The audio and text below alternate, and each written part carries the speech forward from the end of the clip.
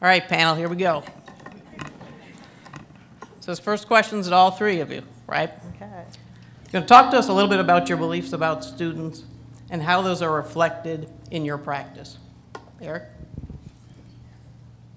You know, we do believe and know that all students can learn, and this is not new to anyone, but I think that the piece that goes along with that is that we have to be willing to do what students need in order to be successful.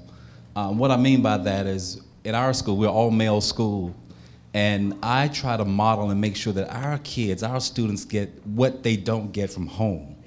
And I try to model that so that we create an environment or a culture where our young men want to be, they desire to be there, they hate to leave and go home.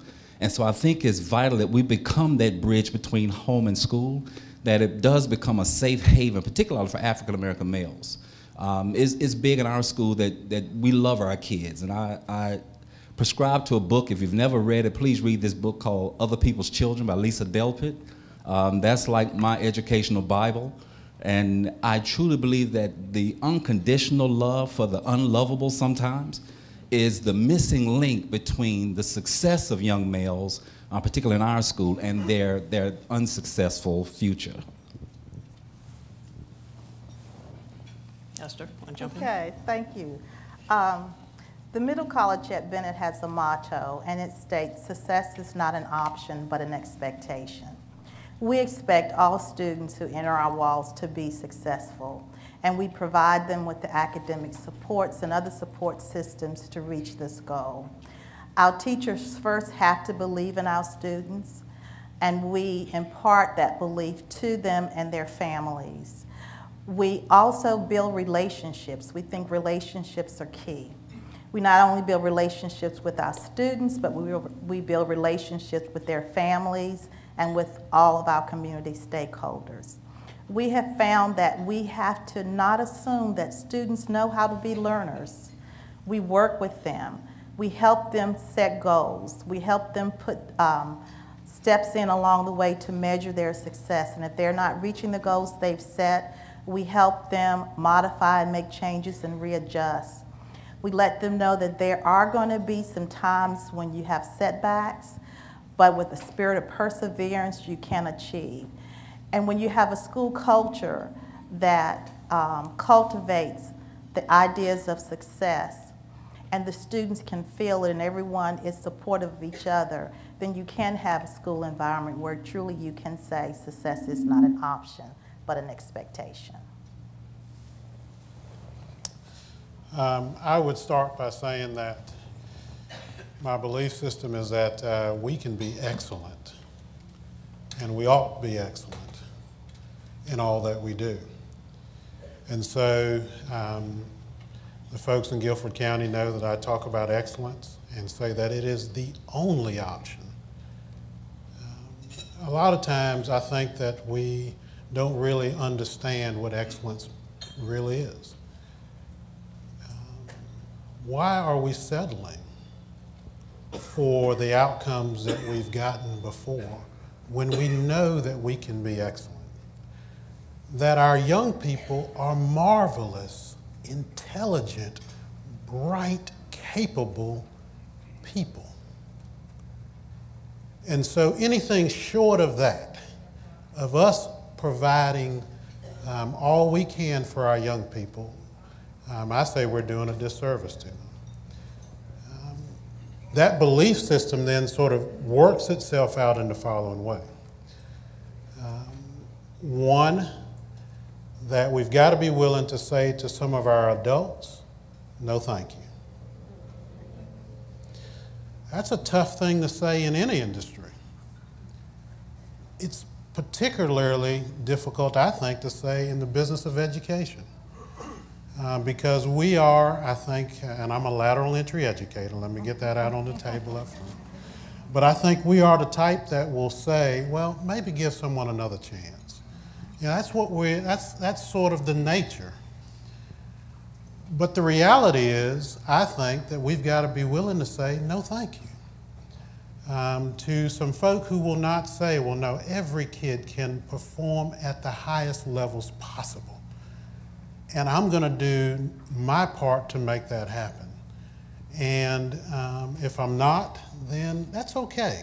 I love you, but I got to love you from a different position. And so that is in that belief system, and then how I believe it starts to play out is being able to say to our educators, I trust these individuals. Hire the very best. If you don't hire the best, that's okay. Then we'll work with them. And if it doesn't work out, we need to be able to say no thank you. Say no thank you. That is so important, I think, for us in education as we go forward. May I piggyback on this? Absolutely. You know, when I think about excellence, excellence, I think oftentimes we think is a skill. And it is not a skill, it's a mindset. And it's the mindset that we bring to work every day, and it's transferred to the people that we work with. And I look at our students as clients, and I believe in servant leadership, so I serve the people that are my clients, whether it be my staff or my students.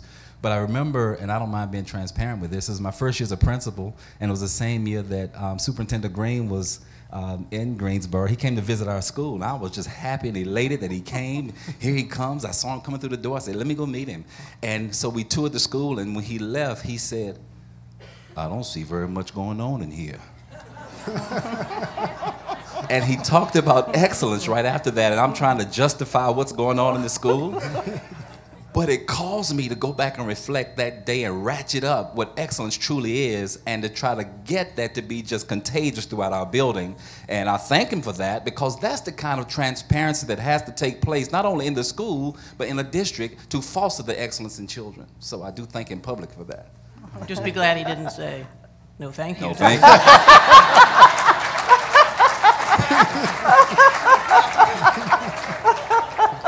Okay, again to all of our panelists, as you've worked to establish schools that prepare all students to be college and career ready, certainly you've butted up against some obstacles, be they cultural, political, or structural. Can you tell us a little bit about what you think is standing in the way for us to have quality schools throughout?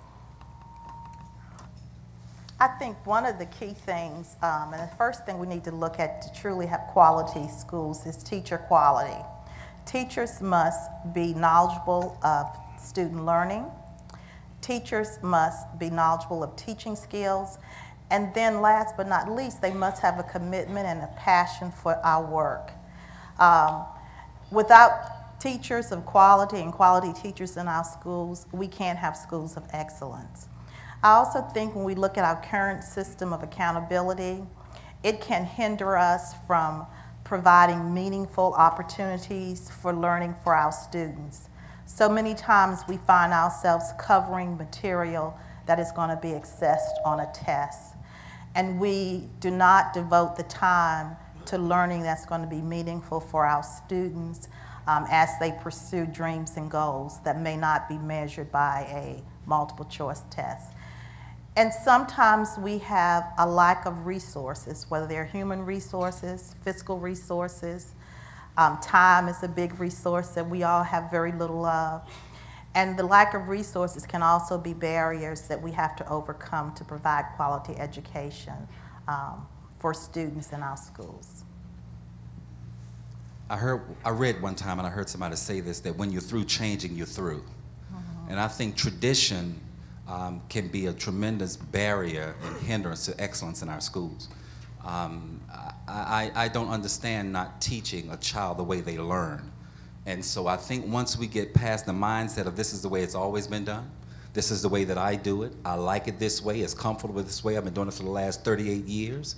I think until we get past that, then we will not reach the true essence of what's in our young people.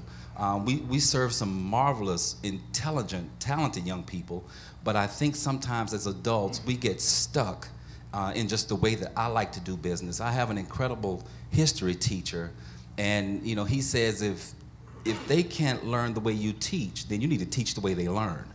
And so that has to be just something that's just resonating throughout our buildings in order to bring the success and remove some of those barriers for our student success.